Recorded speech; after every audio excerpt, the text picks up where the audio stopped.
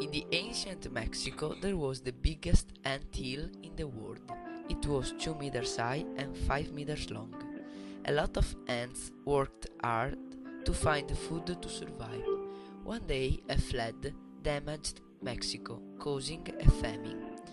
The ants were able to save the anthill because they covered it with leaves and sticks, but an ant bear that had survived the flood and was starving decided to attack the anthill during the night. After another day of hard work, the ants got back home and went to sleep. At midnight, the ant bear arrived and took by surprise all the ants, and he ate most of them. He also said to the rest that the day after he would go back to eat them, so the ants made a plan to catch the ant bear.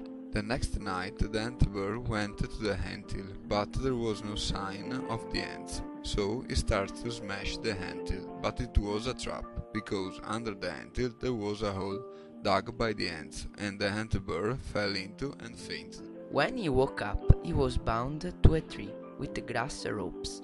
The king of the ants warned him that if he wanted to be free, he could not return to the anthill. He replied that he wouldn't, so the ants set him free and they rebuilt the anthill. The moral of this tale is that unity is strength.